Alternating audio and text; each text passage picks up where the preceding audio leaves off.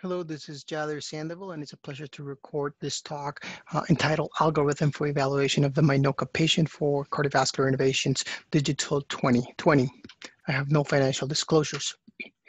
What is MINOCA?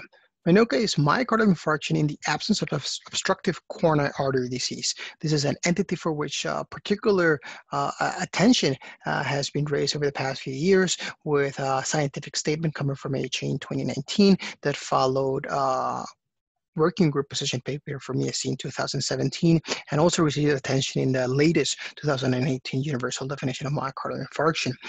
In general, it's diagnosed as for patients that meet the universal definition of MI criteria. In other words, they have a rising or falling pattern in cardiac troponin T concentrations with one value above the 99th percentile, with evidence of acute myocardial ischemia, either in ECG or imaging, that when they undergo coronary angiography, they have no presence of significant obstructive coronary artery disease, which in general is defined as less than 50%. Defined in such matter, in general, it is identified in 5 to 10% of MI cases, and this is what we will be discussing today. As alluded, this condition occurs in 5 to 10% of cases. This is one particular study that supports that. This is from Sweetheart, in which in their database, they identified that MINOCA occurred in 8.4% of patients. And when they categorize patients according to the universal definition of MI that underwent coronary angiography, they identified that the vast majority of MINOCA cases, as shown here, were type 1 MINOCA, which were 2,912 cases, as compared to 621 patients with type 2 myocardial infarction.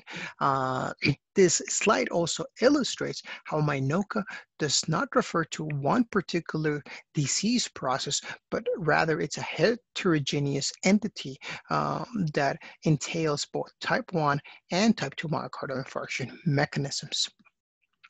As alluded, MINOCA is a heterogeneous entity of both coronary and non-coronary triggers.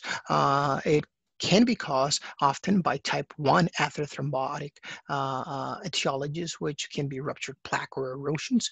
But certainly there's a number of non-atherothrombotic coronary mechanisms, such as vasospasm, spontaneous coronary artery dissection, microvascular dysfunction, and in situ thrombosis or coronary thromboembolism that can lead to MINOCA. Further, there are non-coronary mechanisms that can lead to type 2 supply demand myocardial infarction, and those can be anemia, hypertension, respiratory failure, and tachybrady dysrhythmias. Importantly, there is some discrepancy in the MINOCA literature in which often some conditions such as myocarditis and Takotsubo are phrased as being under the MINOCA realm, but in general, these are not consistent with acute myocardial infarction. And the fourth universal definition of myocardial infarction, where this extract comes from, clearly delineates that myocarditis and Takotsubo syndromes are best referred to as patients that have myocardial injury, not a myocardial infarction. So how do we evaluate patients that have MINOCA? This is the proposed MINOCA algorithm. So if you have a patient that has suspected acute coronary syndrome and then they go coronary angiography, your first step, of course, would be to exclude severe coronary artery disease that is clearly anatomically severe or that is physiologically proven to be flow limiting. And best those patients would be treated following usual guidelines. But it is for those patients that have concern for acute myocardial infarction that in coronary angiography does not demonstrate any clear or overt obstructive coronary disease, that we would have to think about the following steps. The first step is careful angiographic evaluation. And why do we say that? Because often the term MINOCA is applied to patients that when they are carefully evaluated angiographically, there is clear disease or other etiologies that were identified. Here's one such example: patient with suspected ACS that was referred to the cardiac catheterization laboratory, that on coronary angiography, it appeared to be no definite lesion except for this OM1 lesion that was thought to be indeterminate and assessed using IFR when that resulted in a normal value of 1.0. At this particular point, no definite culprit lesion was thought to be identified, and given the normal coronary physiology, an initial conservative approach was preferred. However, the patient persisted with chest discomfort and was brought back to the cardiac catheterization laboratory. And now, on repeat coronary angiography, it was clearly identified that it was a posterior branch of that obtuse marginal that was occluded, consistent with a type 1 occlusive myocardial infarction that underwent successful revascularization, as shown here in the right. So again, just an example of how sometimes we may think that patients have MINOCA, but on careful angiographic evaluation or further study, it may be identified that these patients actually have occlusive coronary artery disease. This is another case of an inferior SC elevation myocardial infarction in which the right coronary artery did not demonstrate any overt obstructive disease. Some concern for some possible plaque, but there was dampening upon engagement that got worse as the case proceeded. And a subsequent administration of nitroglycerin, it was demonstrated that there was a clear component of spasm, and therefore this was a case of coronary vasospasm that was actually consistent with a case of MINOCA. If the following has been performed and still there's no clear etiology, we must not forget that the left ventriculography can assist with diagnosis. There may be clear patterns such as Takotsubo or identification of regional wall motion abnormalities that may assist with diagnosis that may provide value. This is another case of a patient with suspected ACS that was referred to the lab, had normal arteries, and again, on left ventriculography, there was a clear pattern consistent with Takotsubo syndrome. So we must not forget that left ventriculography done with a pigtail catheter can certainly provide important information that can assist with diagnosis. What if there's equivocal lesions? There may be patients that may have some haziness, some indeterminate severity, and it is in these patients that, of course, intracoronary imaging and coronary physiology have value.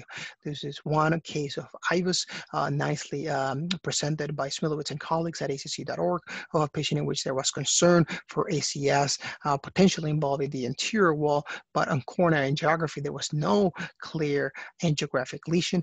However, given the high pretest probability and concern, the patient underwent further interrogation with intravascular ultrasound that showed a clear rupture plaque in the proximal LAD, as confirmed with advanced imaging on cardiac MRI, confirming the case of a type 1 myocardial infarction with no obstructive coronary disease, MINOCA, and was treated accordingly.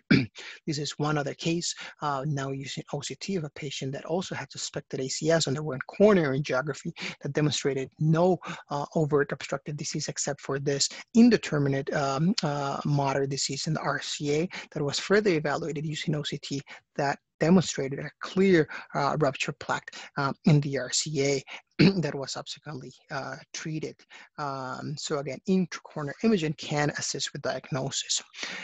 If the previous steps have been performed and there's still diagnostic uncertainty, we must not forget that there is clear value in advanced imaging.